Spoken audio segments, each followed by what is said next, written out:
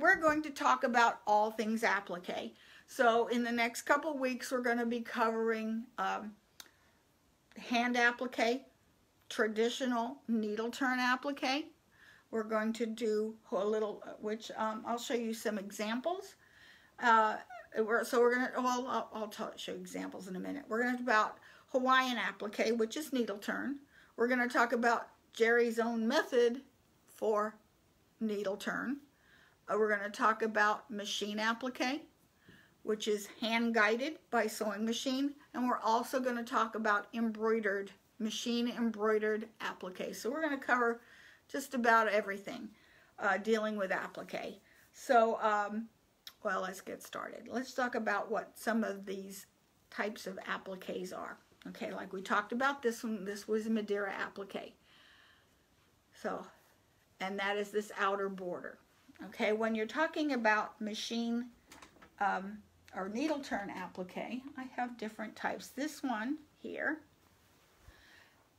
this one, oh, let me get my books. This one was from a book, and I've got it here. And this was actually my very first big applique project. Why I like applique? It's faster than embroidery. It's faster than doing it by hand.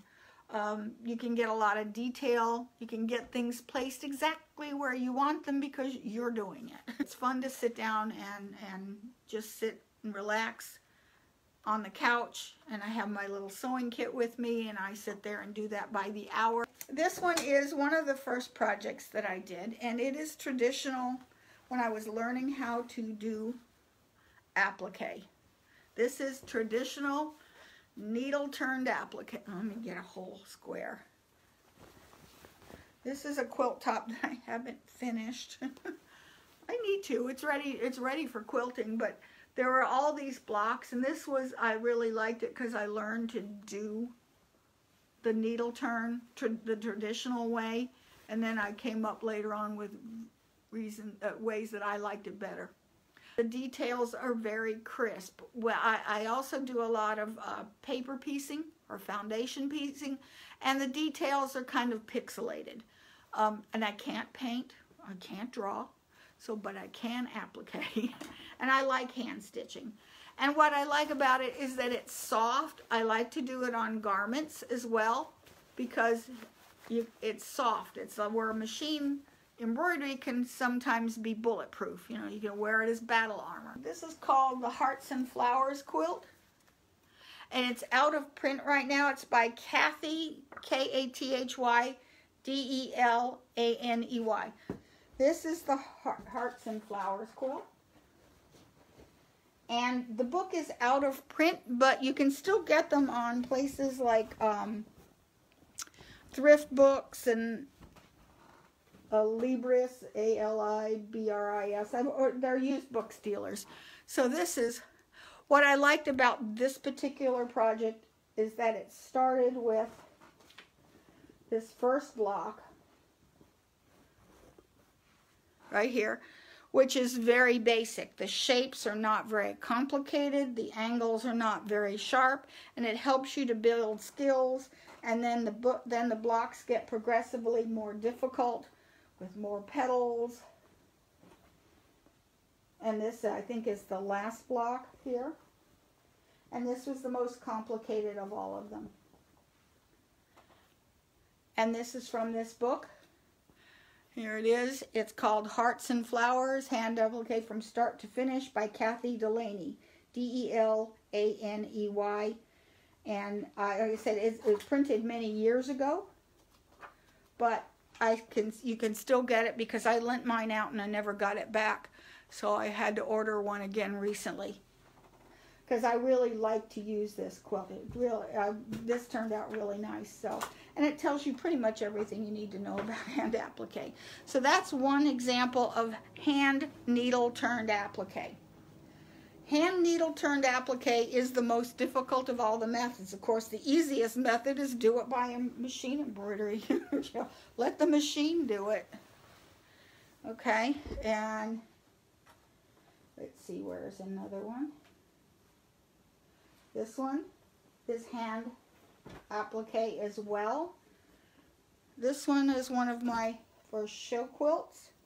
There's a lot of things on here. I think you've seen this quilt before. It's called Arabesque, and I forgot the name of the lady who designed it. It was when they used to have Quilt University. I took the classes, and this part is appliqued. This is appliqued. Here you have some shadow trapunto, some embroidery, some crystals, and everything. This one actually won first place at the Hoffman Challenge. I don't remember when. Let me see. Sometimes I try to put labels on them, and that way I can remember when I did them, because some of these are a very long time ago. Yeah, July. It's called Arabesque Garden, and it was July 2006. So this is my only, and I do mean only, hand quilted piece. I never want to do that again. That's not fun. Here we go. So yeah, this one was a ball of laughs. Even this is hand embroidered. Yeah, like, yeah, nope. Here is another one that is, now this is an insane example of a Hawaiian quilt. So this is going to be a show quilt, and this pattern is called Autumn, I think it's Autumn something. And it is no longer in print, and it's by Lucien Newman, who is the absolute queen of needle turn. This is traditionally needle turned. It is not a Hawaiian quilt. It is actually of Chinese descent. That's nuts, people. I don't recommend doing this. What I have to do is, it's got some stains because somebody spilled tea on it. So it's got some, so that means it's not show worthy, but I think I'm going to hand paint, just hand tint, you know, like when we talked about tinting fabric with the crayons. I think I'm going to tint some of this with some washes and make it sort of multicolored so nobody knows I really stained it. This is a very complicated pattern, and I don't ever, this has taken me 11 years to make this. And it's not done yet. And I'm going to have to hand quilt it. This pattern, I talked to Lucien about a year or so ago, asking her if I could do it, enter it in a show with her permission. She said she has withdrawn the pattern from the market because I think she said she sold like 900 patterns, and to her knowledge, mine is the only one that's ever been finished. She hasn't even done it. She just drew it. Okay, so another book that I like talking about needle turn. This is Lucien's book. It's called Perfect Hand Applique. When we talk about how to do needle turn, I do refer to her book because she does very, very complex designs. And she is that good. And if you want to look into her, it's called, she's got a website, it's called thimblelady.com, and she's in Australia. I took her class one year, I think it was like 2006 or so, when I went to Houston to the quilt festival. I took a class from her, and she was amazing. And then I took it 2 years in a row. I took one was quilting and one was applique that I took 2 different years. Then this was, we're going to do a segment on Hawaiian quilting, and that'll be a separate mini class. But these are, Lucien's design is sort of a takeoff on Hawaiian quilting, and it's done with fun things like freezer paper. A lot of fun. So Hawaiian quilting is traditional and can be whole cloth and made huge. You can do them any sizes. And this is another amazing quilter. Her name is Margaret Docherty, and she did this thing called the Little Brown Bird. And these quilts are just, let me see if I can find a picture of one. These are also needle turned. And here is the finished quilt. It's insane, huh? Okay. Other types of quilting. Now we're getting into, this is machine quilting here. Standard machine quilting. And here you can see, this is raw edge. Okay. And we're going to prepare the applique pieces a different way for needle turn as we do for raw edge applique. This is not my favorite. Why I don't, the only time I like machine applique is when machine applique is completely, here we go. This is machine applique. This is actually done by embroidery machine. And the only time I like raw edge applique is if it is encased in a heavy satin stitch, which you can see this is. And we will do one whole unit on how to prepare these for satin stitch and how to do these stitches and how to get these tiny little points with a machine. Machine stitching can also be appliqued with a blanket stitch here. This one here is done with an invisible stitch, or what do you call it? I've also called, I can't remember the name of it, a little tiny blanket stitch using invisible thread, and you cannot even see the stitching.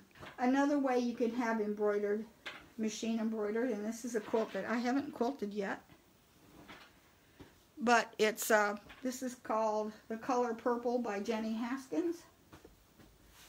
Heavy into machine embroidery, but this is an applique quilt. But this is to show you that you don't necessarily have to have raw edge applique using a satin stitch. You can use decorative stitches to finish the edges of it as well. Now if I'm doing a garment, I will do machine applique. And I will pick machine applique that's got a satin stitch. A raw edge applique like this one. Here, you can see it's raw edge.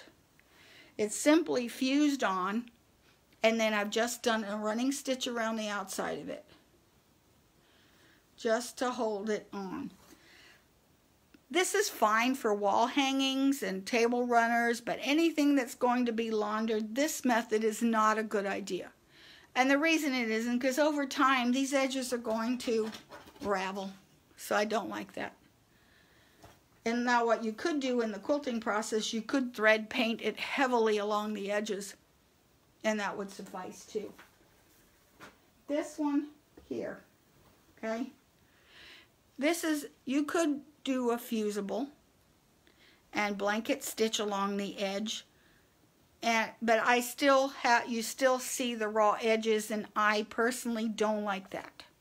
So what I have done here is I have pre-turned it. So it's turned, it's faced. There's different ways to do that, but I have my favorite, and I'll be sharing that with you as well. Okay. Then, oh, here's another example. This is one I'm working on now, which is also handwork. And this is using my, I called it the electric needle turn, but it's not really electric. It's pre-turned applique, which is hand stitched on. And you can see the hand stitching on the back. And a piece of thread. This is called hexies, and this is called English paper piecing. And it's done with little tiny papers, and you fold it over and you sew those together. And that's a different class too, but this is a work in progress. I still have to put the berries and decorate with berries and stuff here on the wreath. It's supposed to be for Christmas. Started it like 5 years ago. It's not done. Now this one is also pre-turned applique right here, but you can't see it. It's pre-turned, but it also is incorporated with machine applique. So like anytime you have a sewing machine embroidered applique that it has an applique piece, you can elect not to applique it, because what I did was anything that required stitching, I stitched on there. However, it's pre-turned, and then I call it needle turn, but it's not really. Then I just edge stitched it by hand on the back. So that what I like about needle turn, or I call it needle turn whether it's pre-done or not, is that the applique literally just sits on top of the fabric. It's like it's floating there, and you have to look close to see it's sewed down. It doesn't look like it. Okay, this is one I just finished, and I used it last month. Here's the lesson.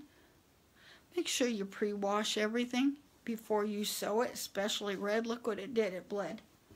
But this is pre-turned applique. But what I like about pre-turned applique rather than fused. Fused is kind of flat and it just sits there. This has a little bit of dimension to it, and it looks like those heart flowers are just literally floating off the fabric, and I really like that technique. Let's talk about preparing your fabric for, like, here's my pattern. Here, now this one, I put it together. You're going to have to tape it together, which I already did. Okay. So what I did after I taped it together, I divided into quarters and I marked crosshairs. So anyway, here's my background fabric, and it called for a 5.5 by 13 inch or 12.5 wide piece. I always make it a little bigger because sometimes applique draws your fabric in a little bit. So I've drawn my crosshairs. Different ways that you can transfer your design to your background fabric. You can put it on top of a light table, and I'm going to show you how to build your own light table in a minute. Or tape it to a window while it's sunny and then trace it. You don't have to, if you don't want to trace it to your background fabric, then you want to get something like a vinyl. I don't use this method anymore, but you would draw your design onto your vinyl. Get out of here. Where'd my design go? Here it is underneath. You would trace it onto your vinyl. And then you draw your crosshairs. And then every time you want to put a piece in, we'll just pretend this is a piece. You would pin it to the top and you would slide it underneath so that it matches up just exactly where it goes. That's if you don't want to mark it at all. This also works if you've got a dark piece of background fabric and you can't mark it, or if you mark it you can't see it. Although, you know, it's hard, sometimes it's hard to mark dark fabrics because you can't see even through a light box with it. So I will use this if I'm tracing on black or dark blue, navy blue, brown, anything really dark. So my favorite way is to draw it on. Now, if I'm going to draw it on, and I do like to use the friction markers. Now, the friction markers can sometimes bleach out your fabric. However, I got a tip from So Steady. What they say to do is put on at least 2 layers of spray starch onto your background fabric, put it on rather heavily, and then press it dry, and then make whatever marks you want, because the starch will protect the fabric from bleaching from the pen. I tried it on, usually I have trouble with red and purple with these pens, and gray. I don't know what it is about gray, but they will bleach out. And I did try it on some red, putting a lot of spray starch, and it did not bleach out. I don't guarantee it for all the colors though, but it seemed to have worked for the moment. So, for that one. So anyway, what I like to do is you want to get one of these little LED lights, okay? And then you want to get 4 spools of thread, and I like to use my isocord ones because they're big and tall. Here we go. Okay? Get 4 spools of thread and one of your square rulers, or a ruler that's a little bigger than what you've got. If you've got a big piece, you're going to take some double-sided tape on top of those spools of thread, because, scoot them out, okay, and whoops, I didn't quite reach, put this underneath, there's your light box, and then, let me turn that off a minute. So what I like to do is I like to match up the crosshairs here and pin it into place. 2 pins usually will hold it. So you can see through it to draw. And just carefully trace it on. And every pattern maker is going to be different. Wherever you see a dotted line, like here, that means something is underneath of it. And they usually have numbers like sew this on first, this second, this third, whatever. Okay, so I'll just do the umbrella.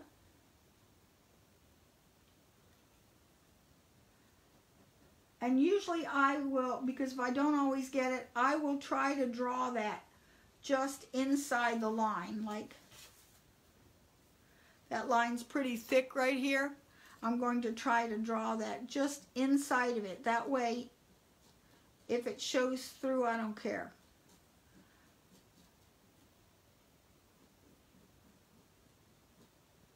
And you just trace it in. Or get your drawing put onto your background fabric, and it's nice and easy to do.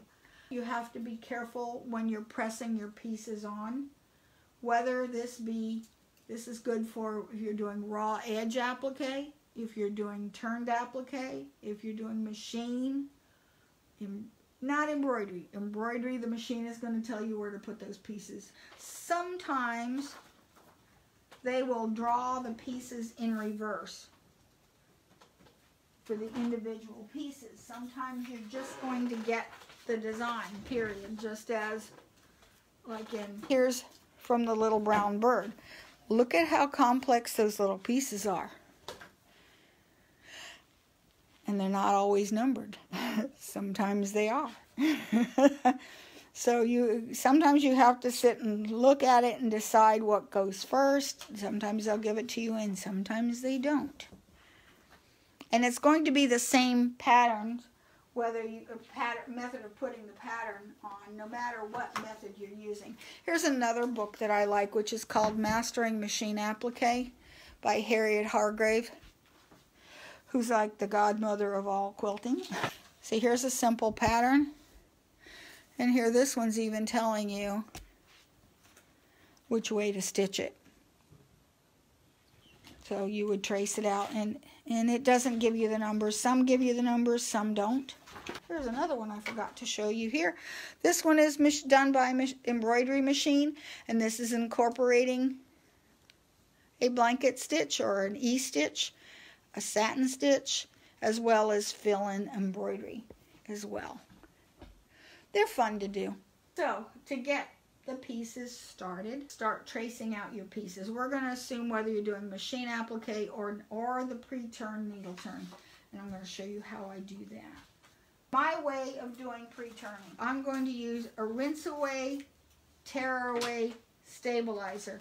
And what that is that's the stabilizer that is actually a tear away, but it has rayon fibers in it, so that when you wet it, the fibers the glues dissolve, leaving the fibers behind, and it lets you don't have to take it out. A lot of times people use freezer paper to draft their designs, but a couple of problems with freezer paper. A, you have to take it out. I don't want to take it out. Once I have it sewn in there, I don't want to move it. The other thing is that, and it can get lumpy, because it sort of stays together. Little pieces of paper clump inside and get hard. And the other thing is that freezer paper shrinks. If you've ever done applique and you traced it out exactly this size, and then you go to put it on there and it's too small, that's because freezer paper shrinks. So if you are going to use freezer paper in order to transfer your designs, like if you're going to trace them or whatever, pre-shrink your freezer paper.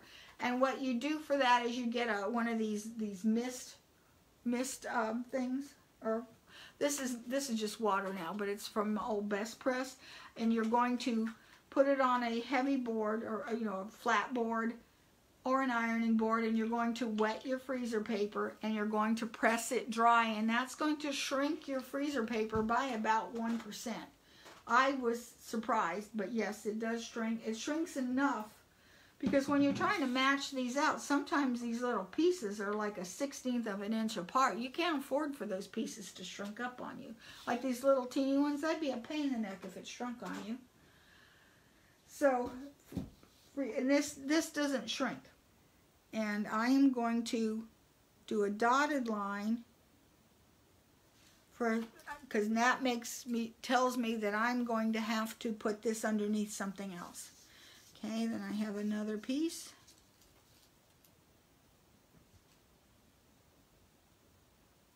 And a dotted line because it's underneath something. And I might even put a dotted line where the other pieces go. Okay. And I've got two more little pieces to do. Here's a leaf.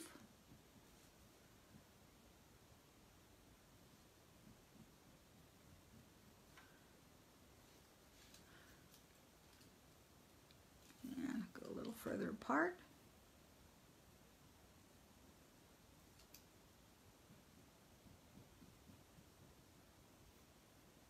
Okay. And let's see, I'll number them. 14, this is a 16, 15, and a 14. Okay? And I'm going to cut them out. And I'm going to cut them out right on the line. And I'll just do I'll do the complex one first.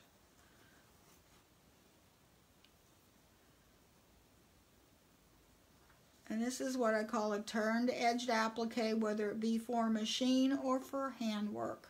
I'm just going to do this little orange piece. And it helps to have a small iron. Okay, now, I have drawn it this way. This one probably doesn't matter if it's backwards, but other pieces will matter. So I want this to go on that way, which means the right side of my fabric has to be this way. So I am going to put it on so that I glue it with the printed side up. And what I need a piece of scrap.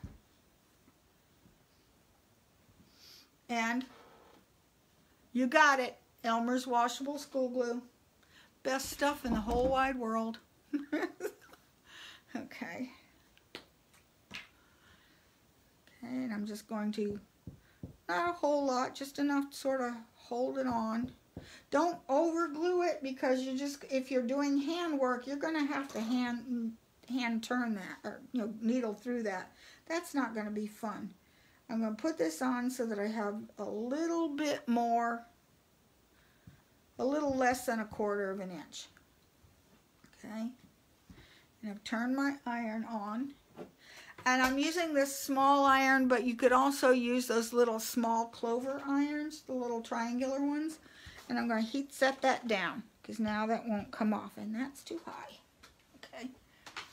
Put it aside because I'm going to trim this a scant 1/4 of an inch.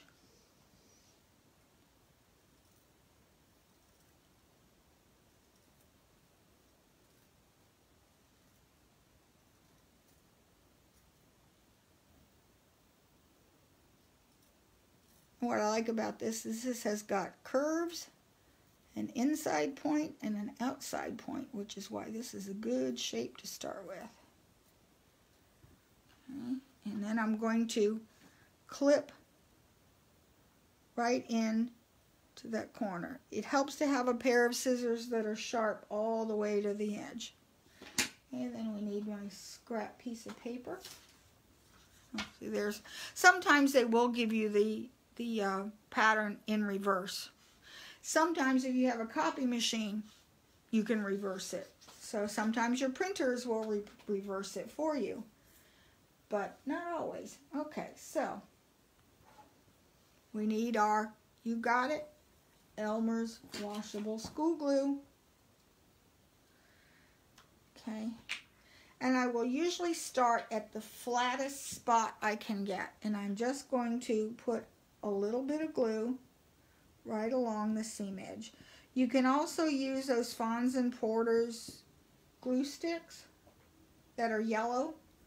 Those work very well too, but they're a lot more expensive. And then this is a real complicated tool that you gotta have to search high and low. A flathead screwdriver. Okay, so you're going to start turning it, and because I'm turning a corner, when it's flat, it's easy. You just go, and you've got enough time to reposition it. Okay, and then I'm going to take tiny little pleats, and I'm using the edge of the screwdriver to put it on the edge and then flip it down. I've been doing this with a screwdriver for years. I'm sure if you look on the quilting sites, they have these tools called Appliques. To me, they're longer than I'm used to. I like holding on to the handle of a screwdriver. Okay, or mash it down. You can always turn it over if you see any little peaks. Like, see this? There's a tiny little peak. I can work that out while that glue is dry, or is wet. I can work that out. And I'm going to put more glue on the edge all the way to this point. Okay. And then I'm going to continue to turn. And like I said, you just turn it up on the edge and then just flip it down, and you're just making teeny tiny little pleats. It is, and that one's got a big pleat. Okay, so I do it again.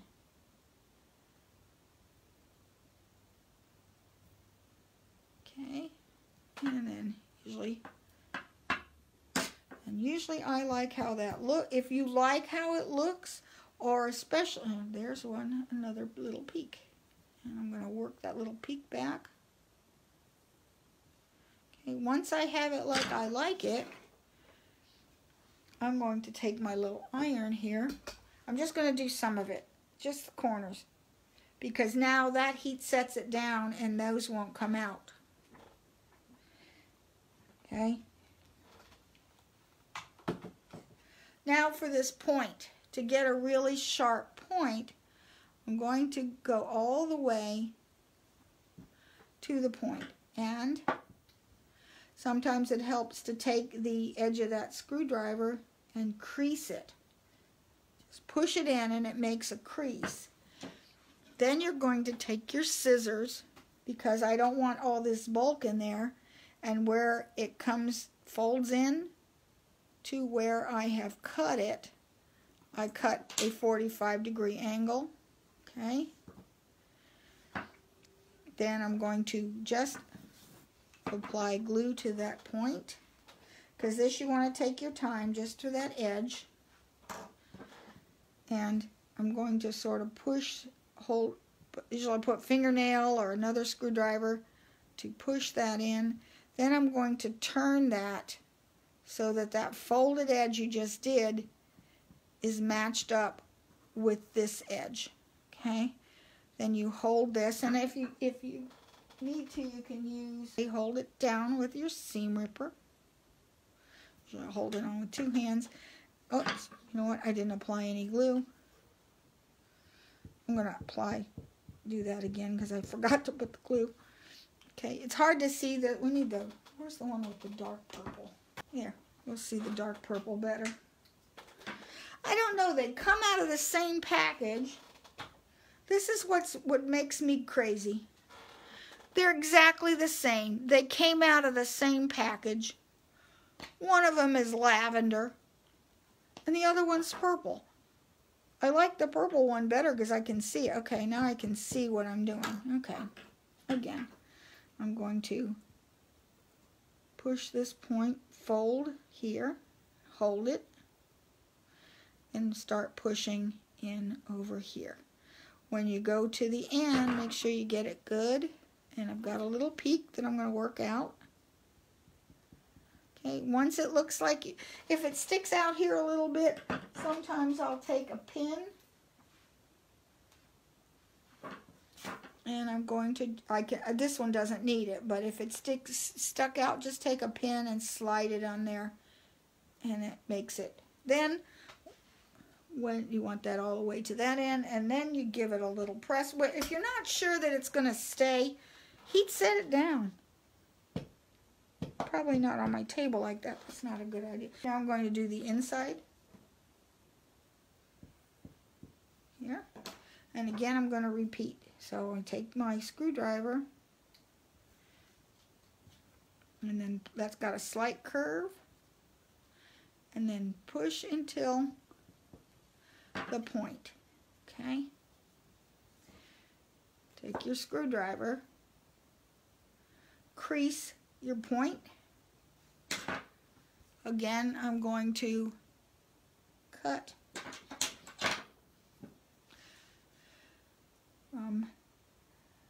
the fold to the inside.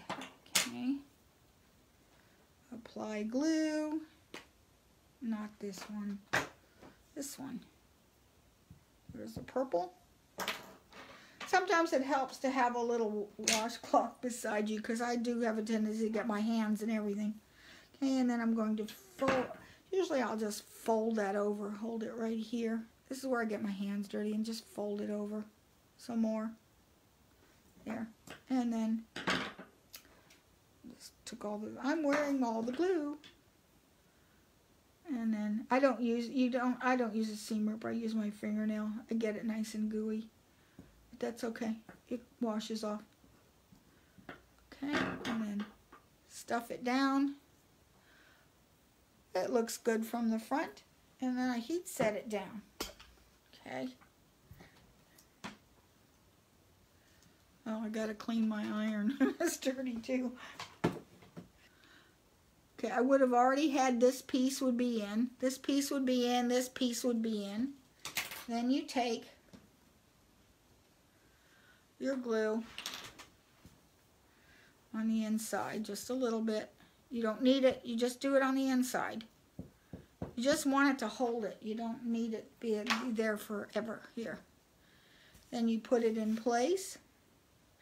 And this is where I do, and you can wait and have all your pieces done at one time. Cover up your stitching.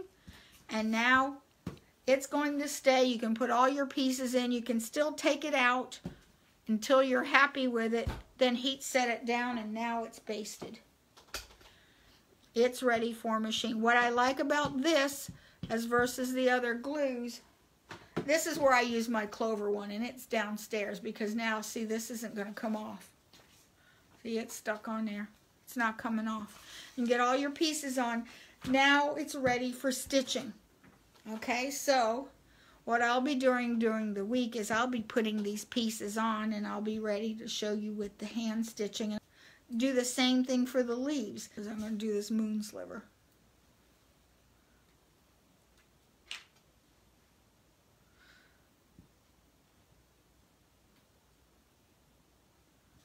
Set in. I'll cut it out. And see what a sharp point that is?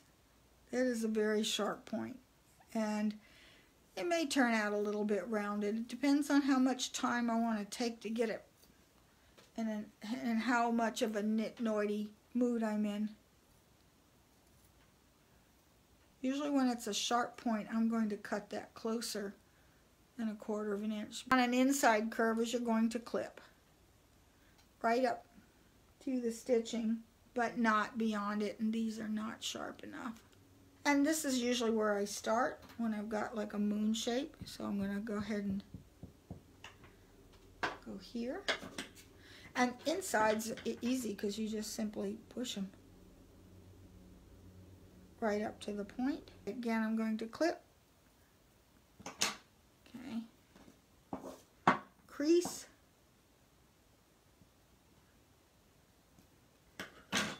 And apply more glue to hold it. And sometimes I will give it an extra fold. More glue again. That's a really sharp point. Awesome. Okay. And I'll get the rest of this. And this, once you get used to it, it goes pretty fast. I like to do all of my pieces, pre-turn all of my pieces, put them on all pretty much at one time, unless one's got to go underneath, and I'm doing handwork. If it's machine, I just put them all together, put them on. There, that's good enough. I'm not going to go on anymore. Oops. And see this yucky ripple right there? I can fix that.